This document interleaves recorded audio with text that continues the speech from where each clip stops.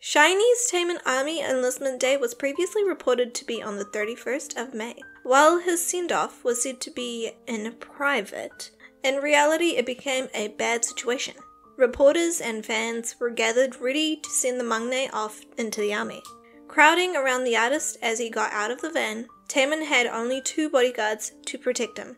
International fans have once again criticized actions of the crowd. Korean fans and reporters, not just to protect Taemin's wish for a private send-off, but these actions in general due to the ongoing pandemic. The lack of space between Taemin and the crowd has been a heated topic of discussion for international fans.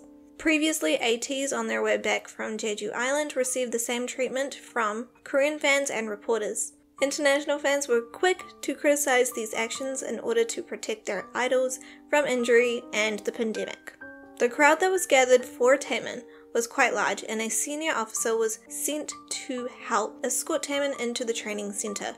International fans are asking why Korean fans and reporters are acting like the pandemic does not exist, and why they would risk not only themselves from the virus, but their beloved idol. Some fans are saying that this has to be the worst send-off for Taemin as he asked for a private one, but these fans and reporters did not respect that. Let me know your opinions in the comment section below.